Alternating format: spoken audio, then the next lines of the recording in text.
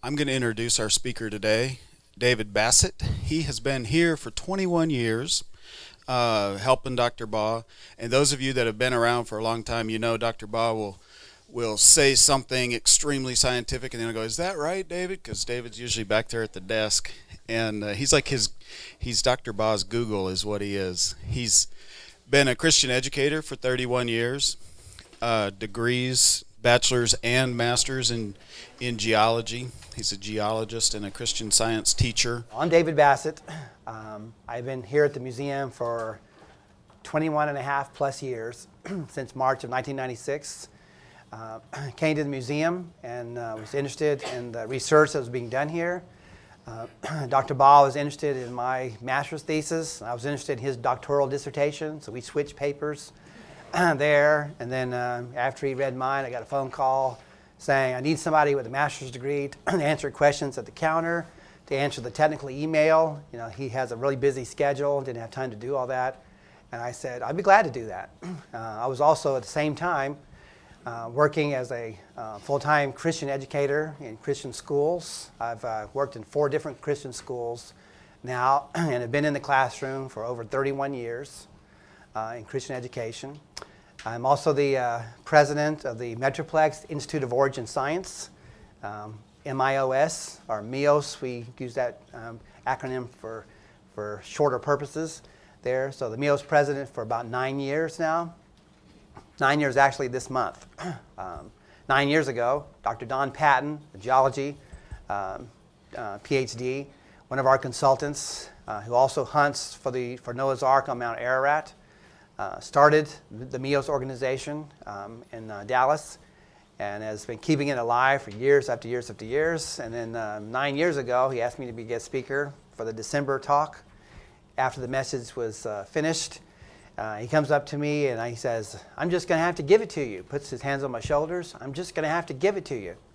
And with a smile on his face, he's really energetic. He was all pumped up. And I thought, I'm going to get a Christmas present. And instead, I said, "What is it?"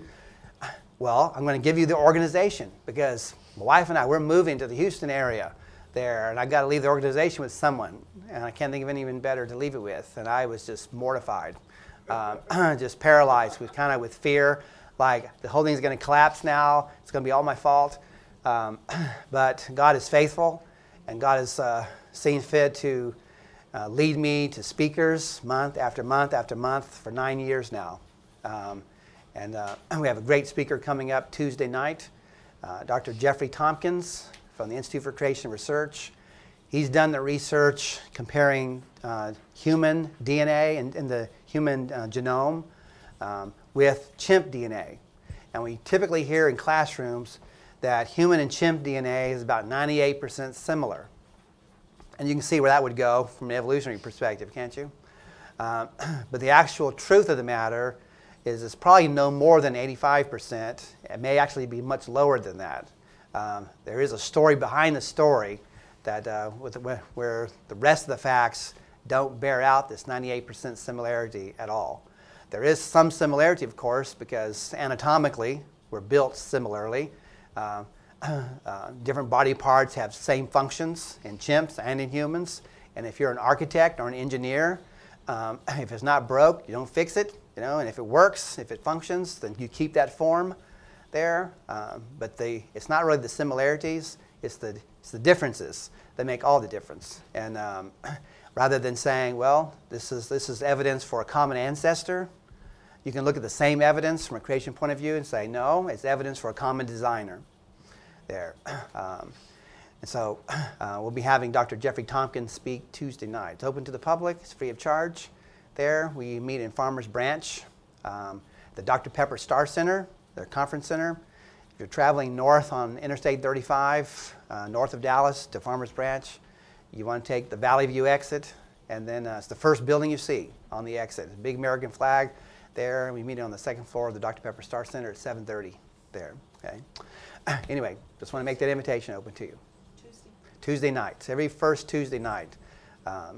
We have the live lectures here at the museum every first Saturday, which is what today is, and then every first Tuesday we have the MEOS meetings open also. So different ways you can get creation science instruction and help build your faith. Today's First Saturday, and we're here at the Creation Evidence Museum. And Dr. Baugh is not here to give the lecture, and so he kind of tapped me to do that, and I'm happy to do that. Dr. Baugh is in Fiji, on the island of Fiji, the nation of Fiji. Left Tuesday to do just continuation of missionary work that he started over 40 years ago. The Gospels, the book of Acts says in Acts chapter 1, verse 8, that you shall be my witnesses into Jerusalem, Judea, Samaria, and the uttermost part of the earth. And Dr. Baugh took that literally and said, okay, Jerusalem, he turned the globe there. What's on the opposite side of the globe from Jerusalem? And that's Fiji there. And so over 40 years ago, he went there and established the first Baptist church, the first Christian institution on the island of Fiji. And he's reaping the fruit of that labor 4 decades now. So last year, the heads of state of Fiji gave permission for King James Bibles to be given to every public school student and teacher in the nation there. A major, major breakthrough. This year, Dr. Baugh is distributing this great creation science devotional book, 366 short little lessons, one for each day of the year, including Leap Day there. And this is a hardback, bright color, glossy pages there. A fantastic book. We have a sample back there on the counter if you're interested to helping us support this effort there. But every public school student will be getting one of these also. And it looks like from reports coming out of Fiji, these are the only 2 books some students own. Is going to be this book and the King James Bible.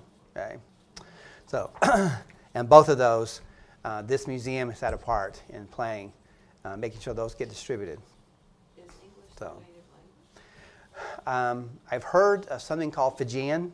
I'm not sure how different that is or what, but I think Dr. Baugh is actually using a translator while he's there.